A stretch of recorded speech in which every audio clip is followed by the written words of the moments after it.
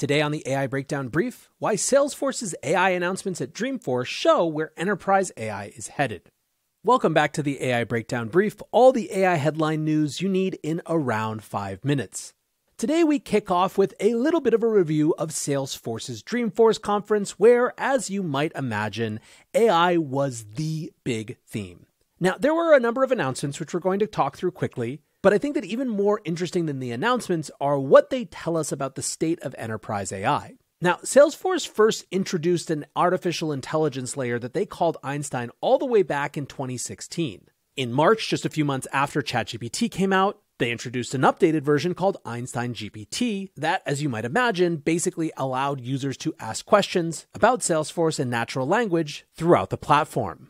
And if Einstein GPT was Salesforce's first try at bringing generative AI across their entire suite of tools, Copilot is their next generation, and it goes a lot farther.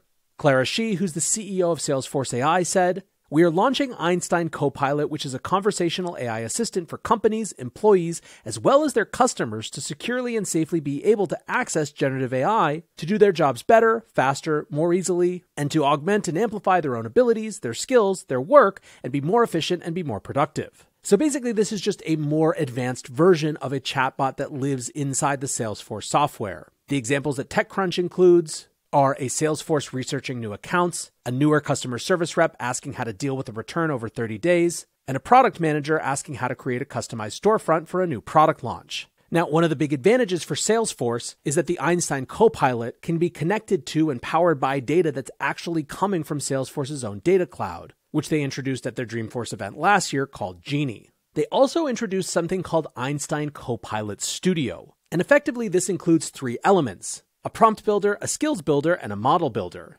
She further explained, the first piece is the prompt builder, and this is for customers who want to customize the prompt templates that have been included in Einstein GPT. The skills builder means that Einstein Copilot is now no longer just accessing your data and answering questions on the data. Companies also have the ability to control and designate which workflows they want Copilot to have access to and run. And finally, the model builder allows enterprises to bring their own model or use one of the supported third-party offerings from companies including Anthropic, Cohere, Databricks, OpenAI, and Google Cloud's Vertex AI. So it sounds like the model builder part of Copilot Studio is exploring similar space as something like Amazon's Bedrock. So taken all together, what does this tell us about the state of enterprise AI software? I think a couple things. First of all, it's more clear evidence that AI and generative AI specifically are going to be a part of a reimagined enterprise suite basically across every type of enterprise software that exists. Second, I think it shows that the farther into this we get, the more that these software companies are going to want to offer their customers customization opportunities. That can be very heavy customization, such as the model builder in Copilot Studio, or it can be the much more lightweight customization, such as the prompt builder. The point, though, is that different enterprises are going to have different needs, and so a lot of the value proposition is in and around the tooling and customizability of these offerings. A third trend that I think the Salesforce announcement reinforces is just how well positioned, frankly, existing B2B software providers are. Basically, because AI requires so much data, if an enterprise understands that the more data, including proprietary and private data, they give an AI model access to, the better results they're going to get, then when it comes to working with third parties, they're likely to prioritize companies that they already trust with their data, as opposed to, for example, brand new startups. It makes sense then that even these bigger companies are moving so fast to meet that demand because they just don't want to allow an inch for those enterprise customers to have to go look elsewhere for these new solutions. This is one of the first really big technological changes that could be distributed largely through existing businesses simply because they're working so hard to adapt as fast as they are. Now, one more note from Salesforce. In an interview on CNBC, CEO Mark Benioff talked a little bit about their plans for Slack and AI. Benioff said, quote, "The big news is Slack is really starting to wake up with its own AI. It holds so much data for our customers. I think Slack is going to be the promise of AI for a lot of our most important customers." Now, obviously, any conversational medium like Slack is just an absolute trove of data. And so it's probably worth keeping a close eye on what Salesforce decides to ultimately do with all of that information living in Slack.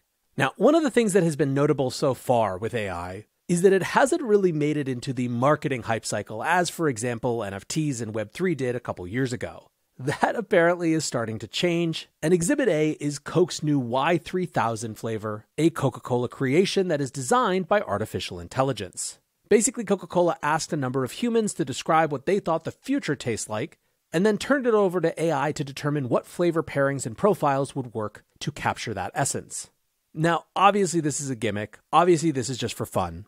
And of course, it's a good experiment for Coca-Cola to understand what new types of possibilities and differentiated thinking turning something like a recipe over to AI might produce. But it is notable as one of the first big examples of artificial intelligence in this post-ChatGPT world really being reduced to a marketing gimmick.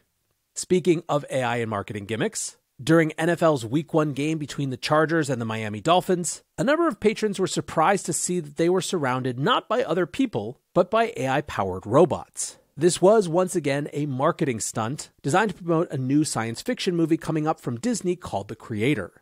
The plot of The Creator is focused on a future war between humans and artificial intelligence, and given that the Chargers are a Los Angeles team playing in Los Angeles' SoFi Stadium, this does kind of seem like a natural place for a Hollywood promotion.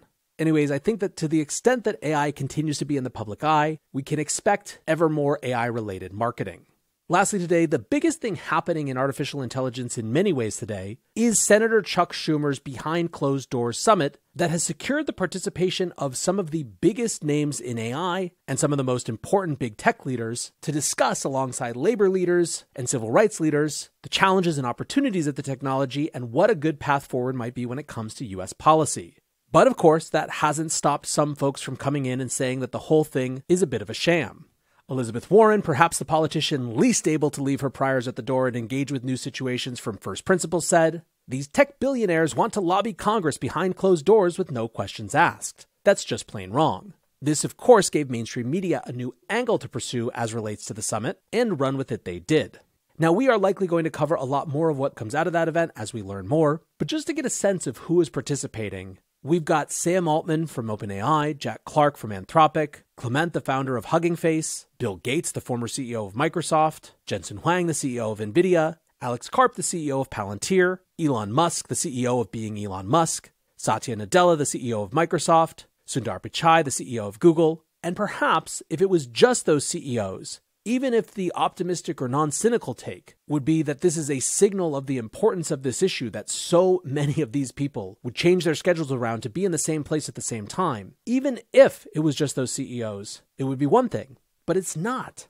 Other participants include Tristan Harris, who's the co-founder of the Center for Humane Technology, who has been beating the drum around AI safety, Elizabeth Schuler, the president of the AFL-CIO, Meredith Stein, the president of the Writers Guild, Randy Weingarten, the president of the American Federation of Teachers, and Maya Wiley, the president and CEO of the Leadership Conference on Civil and Human Rights.